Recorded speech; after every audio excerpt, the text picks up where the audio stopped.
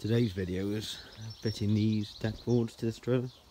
One for 9mm ply and then one for this aluminum checker plater on top.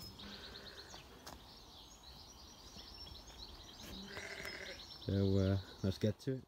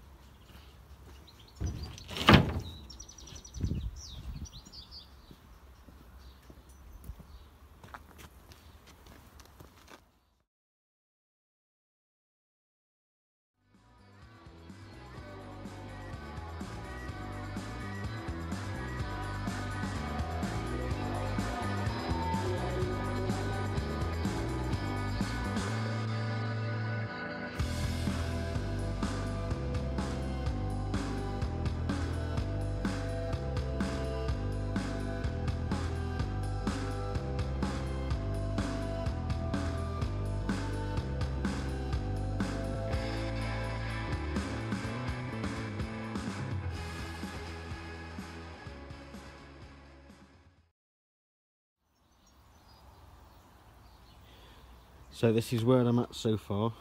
I've put the sheets down, all cut. I've used a clear wood preserver to hopefully make these sheets last a bit longer.